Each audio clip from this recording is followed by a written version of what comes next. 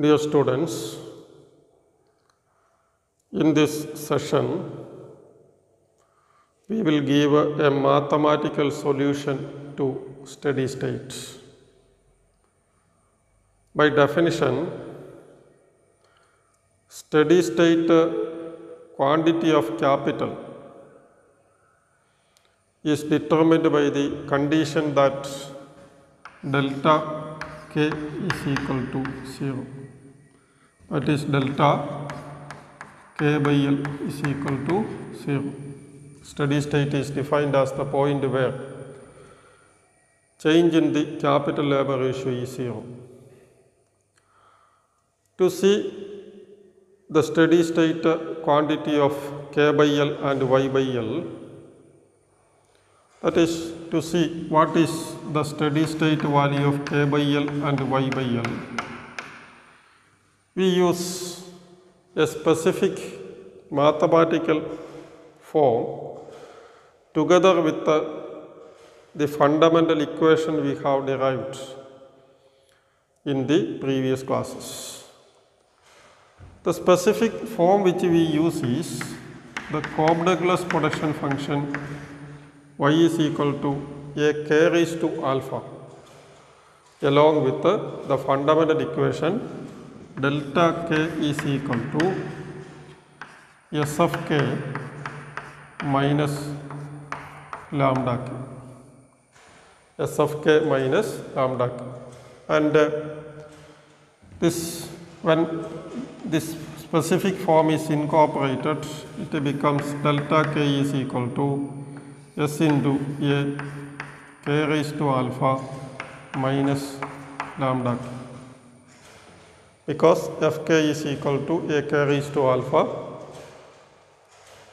as we have derived earlier. Now,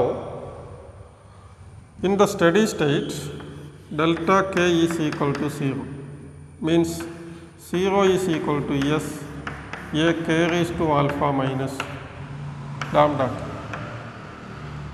0 is equal to a k raised to alpha. Since in the steady state, we give the values of k by L as s a k star alpha minus lambda k star.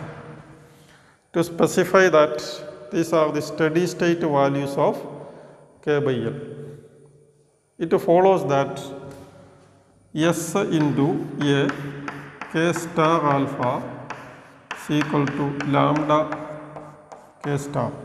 In the steady state, s a k star alpha is equal to lambda k star. Now, it follows that s a by lambda is equal to s a by lambda is equal to k star alpha k star alpha by k star alpha by k star by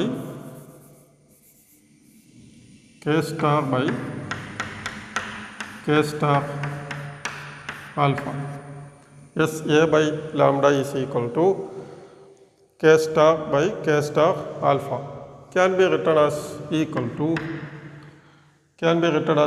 to k star into 1 minus alpha s into a by lambda is equal to k star raised to 1 minus alpha. Now, it follows that k star is equal to s a by lambda raised to 1 by 1 minus alpha. K star is equal to s a by lambda into 1 by 1 minus alpha.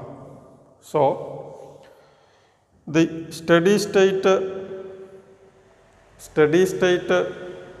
capital labor ratio depends on s a and lambda.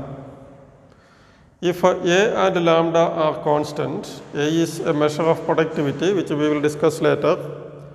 Lambda is also assumed to be constant. Steady state capital labor ratio depends on the saving rate. So as you can see, as saving rate increases, steady state capital labor ratio also increases.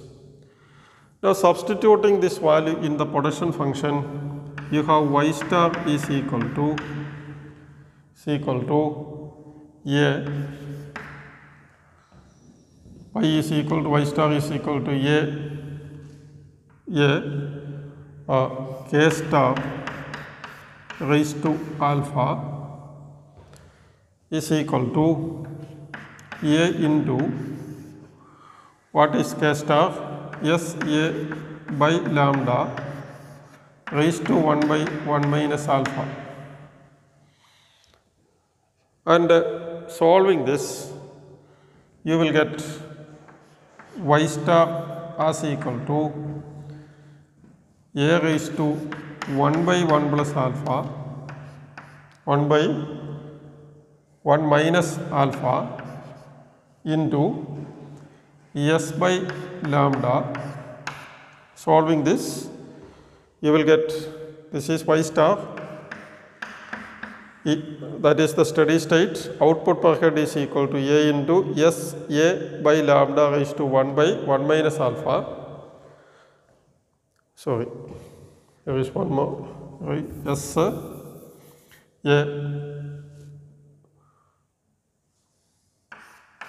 1 by 1 minus alpha raised to alpha, as you can see, because the quantity is this. It's equal to A raised to 1 by 1 minus alpha S by lambda raised to alpha by 1 minus alpha. So this is the equilibrium steady state output per head, and this is the equilibrium steady state capital per head. As you can see from these results, it is clear that steady state capital per head and also steady state output per head depends on S, A and lambda. Assuming that A and lambda are constants, if S increases, steady state capital per head and also steady state output per head increases. Now, this is a mathematical solution to steady state. Now, the fundamental equation delta k is equal to S of k minus lambda k can also be derived mathematically. Let us see how.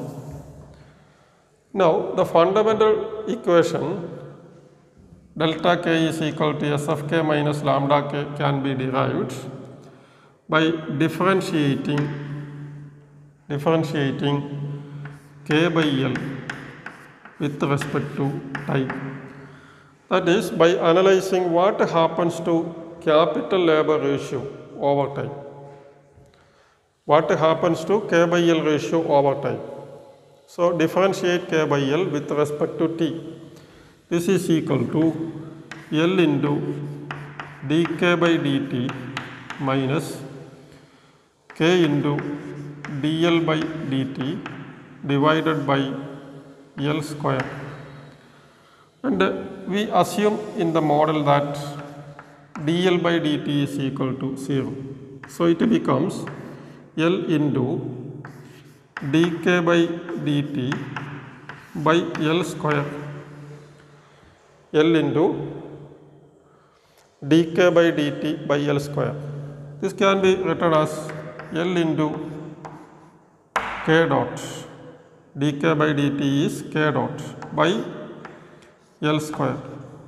That is k dot by L. K is capital letter K. So, k dot by L. dk by dt is the rate of growth of capital over time. And as we have derived earlier, what is this k dot? This can be written as k dot is equal to Sy minus lambda k.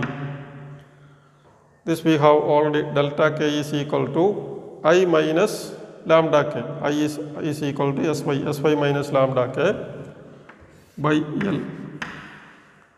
So we have delta k is equal to, delta k is dk by L by dt is equal to sy minus lambda k by L is equal to s into y by L minus lambda into k by L. Lambda into k by L. This is equal to s into small letter y minus lambda into k. So we have delta k is equal to sy minus lambda k. This is same as s into fk minus lambda k. So delta k is equal to s into fk minus lambda k. So the fundamental equation is derived by differentiating k by L with respect to t time. That is, just by observing what happens to k by L over time, you can derive the fundamental equation. Delta k is equal to s of k minus lambda k. This is the mathematical derivation of steady state and also the mathematical derivation of the fundamental equation. That is the condition for steady state in the Solow model.